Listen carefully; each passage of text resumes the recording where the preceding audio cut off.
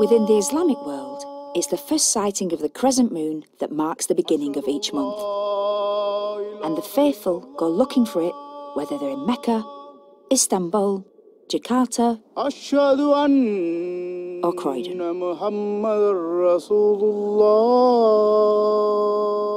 Every month, the congregations from the local mosques gather on the hills around Croydon to try and spot the new crescent moon.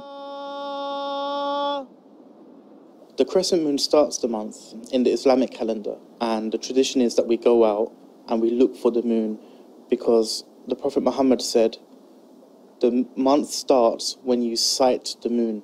Now, I know what 70... Tonight, amateur astronomer Imad Ahmed is leading the search. According to my compass, what do you think, William? Does that look kind of... Along with local Imam Suleiman Ghani. It's clear we were able to see the crescent today.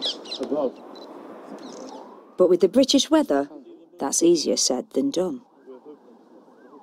It's quite difficult to sight, not just because of the cloudy skies in the UK, but because the new crescent moon is really thin. Then you can easily see it above the glare. For many years, British Muslims have relied on word from abroad that the crescent moon has been sighted. Now, there's a growing network of local moon spotters in the UK. Okay, Brother Kamaruddin from York Astronomical Society, we will contact you after the sunset. But for Imad, seeing the new crescent moon means much more than simply marking the start of the month. Symbolically, in Islamic culture, in poetry, and symbolically to me, the moon represents light amidst darkness. Allahu Akbar. It represents something that can guide you when you can't see. And so when the waning moon disappears into the night sky, we have a few days of darkness, but the new crescent emerges again. And to me, that represents light, and it represents hope.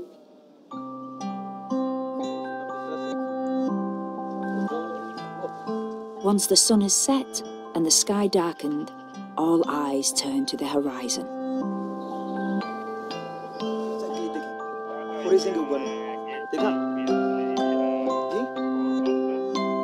Yes, say Allahu Akbar. Allah, the hilal now. Okay, mashallah. Okay, see where my hand is? Yeah. Yes. Right, look, not the first cloud, the second, the third. Okay, read after me. Allahumma ahillahu alayna. When Muslims do sight the crescent moon, they can recite a prayer. It's a really special prayer, and you directly address the moon. And you say to the moon, "O moon, your God and my God is Allah." And I think it's a fascinating, interesting way that we are being directed to really connect and commune with nature, specifically the moon.